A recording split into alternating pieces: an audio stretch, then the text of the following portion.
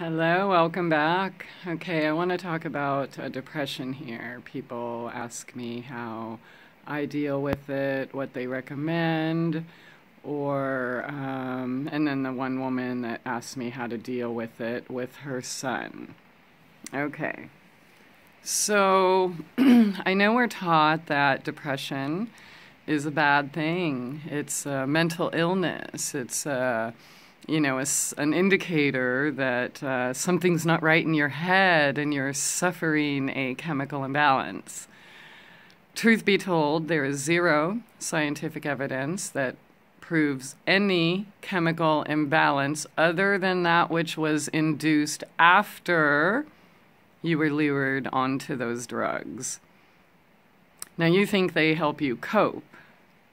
Okay, well, I'm skating by and now I don't stand up to the person who's bullying me, or now I say yes when I really mean no because I was, just such a jerk when I said no, or whatever the case may be. And then you have a whole other host of problems. You're not actually coping. What you're doing is resetting your system, your intuition, your soul path into the matrix. So let's talk about depression from a different level. And if you want like herbs or oils or this and that to help with that, patch up.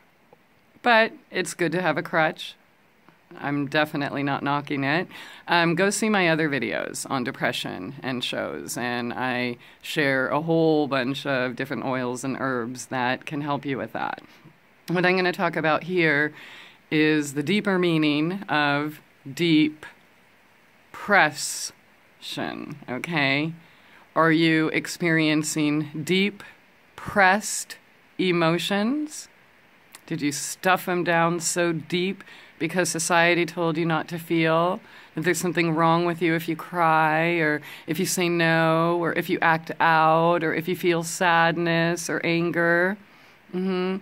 Or are you in need of a deep rest? Many of you know I've been on a huge period of detox, and with that, certainly, absolutely, came depression.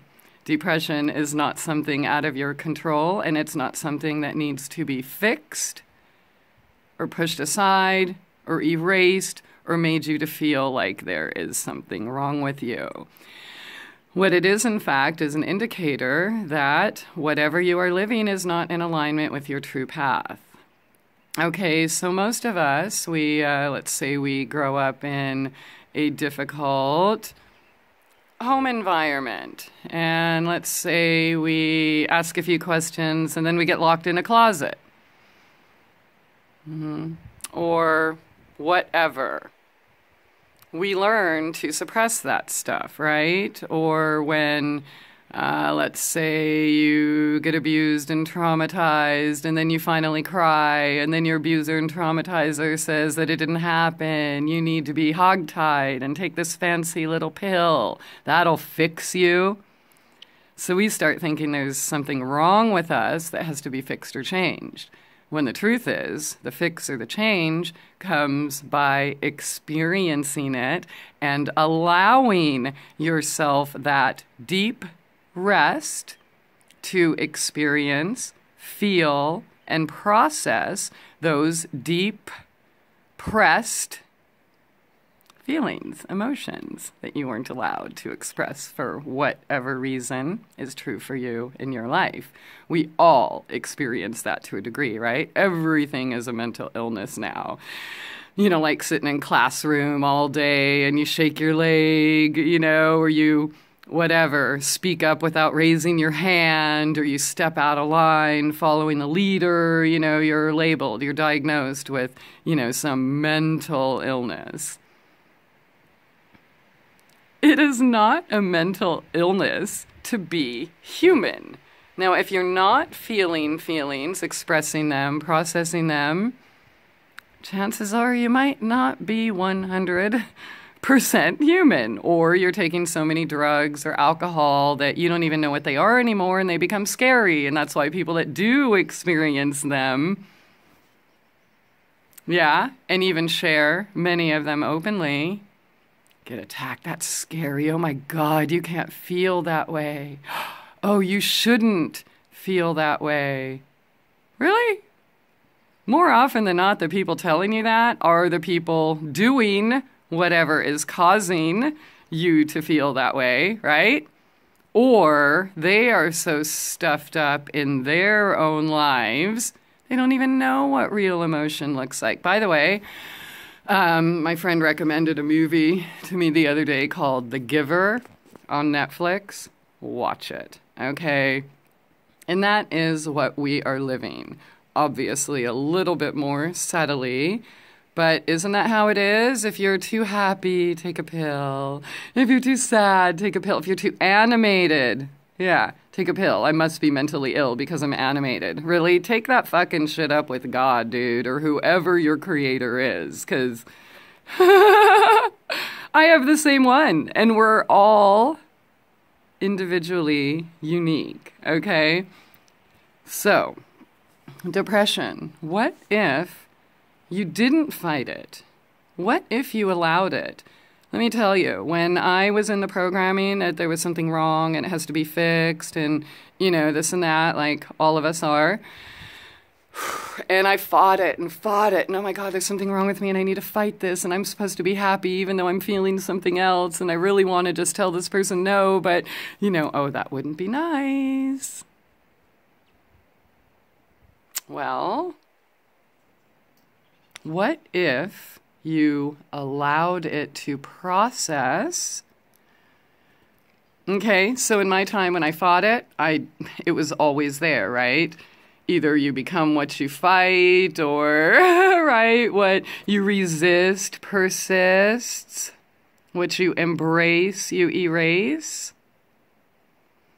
Look it. Life sometimes sucks, okay? You're allowed to feel pain. You're allowed to feel depression. You're allowed to feel anger. You're allowed to feel all of these things. And it doesn't mean there's something wrong with you. It means that there's something wrong around you that you're not processing, and you need that deep rest to figure out what those feelings are. Feel them, whatever it is, childhood trauma, or you were abandoned just last week, or whatever your fears are. Feel it, allow it. When I figured that out, and I'm like, fuck it, I'm not going to try to push it away. I'm not even going to use my essential oils to try to make me feel better, or go take a nice salted flower bath or whatever. Nope, fuck it. I'm going to feel it. What happened? It went away. It had no power over me. It had no control. I was able to heal these emotions that I had harbored, held on to for some of them decades.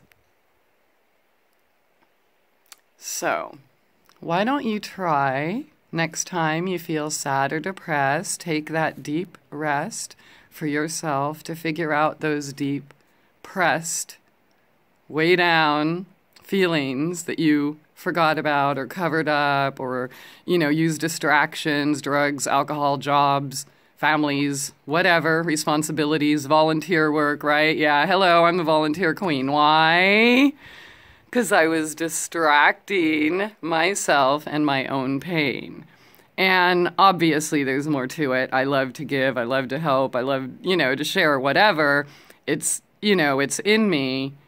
But I can see now how my activism and giving and projects and all of this stuff throughout the years in the past were really just a cover-up. I wanted to go help little girls being raped. Well, it's because I wasn't dealing with the fact that I was, and not just by, okay, random people, but the ones that really killed were the ones that I knew and trusted, right? Yeah, well, those were deep, pressed feelings that I needed deep rest to overcome and feel and process. And, okay, it's not going to be easy. And yeah, you might be embarrassed or ashamed or, oh, I'm not supposed to feel this way or whatever. Give yourself a fucking permission, a free pass to feel however you feel when you want to. Because after you do that, that's the real healing, okay? Not just some la la la kumbaya cover it up BS, okay? Feel it. And if somebody around you can't take it, fuck them. And to the mother, asking, how do you deal with your son? The depression is so bad. You can't fix it. You can't take it away. What you can do is be a support, be an ear, be a shoulder. Realize that you've been depressed at some point in your life, especially like right now, right? You're wondering, what do I do with my son? How do I fix him? That's depressing. So maybe you could use a little deep rest too. But the worst thing you could do for somebody feeling depressed is try to fix them. However well-meaning your intentions are. Think about this. Most people, when they're depressed, people threaten them with cops. Oh, do I need to go call a professional? You're traumatizing your loved one even more. Think about that. Why don't you be the compassion you speak and be the ear for that person? Hold space. Allow them to feel whatever they feel and don't shame them or guilt them into try to feel something else when life is clearly the way it is for them at that moment. In the long range, each of these things, as we know, the universe is always conspiring for our benefit. So if we handle these things properly, which, we're not taught in society, we're taught to battle everything, right? But allow it, and then it goes away. What you embrace, you erase. And then you have new information, and then you can see, oh, wait, I'm tolerating this. Why? Right? Yeah, come on. So give it a try. Let me know how it works for you. Stop fighting yourself. Stop telling yourself you're not allowed to be human because some doctor or some psychologist or some pharmaceutical company, played a commercial and, you think you're going to be running around naked in the frickin' daisies and rainbows with unicorns because you take this little fucking synthetic pill. Really? What is that going to fix? By the way, for those of you wanting to learn more about the truth of these drugs, go check out Dr. Peter Breggin. And again, if you want like essential, I guess I could throw a few out here, since we're here, but check out my other videos. Lavender is really awesome. Lang Lang, sandalwood, bergamot, orange, rose. And you know what? Whatever you're attracted to as well. But those are super calming on the senses. But again, check out the other videos. This was more about the deeper meaning of deep depression and how just an alternative way of looking at it. And maybe you try it on for size. If you do, let me know. All I know is it's worked for me. So I no longer am battling myself or taking on those feelings or beliefs that, something's wrong with me because somebody told me I'm not allowed to cry. I'm not allowed to feel pain after being abused or abandoned or betrayed or whatever. Bullshit. You're allowed, more than allowed, to feel it. It's not only your birthright, it is crucial. It is essential for self-growth. All right, have a good day. Thank you.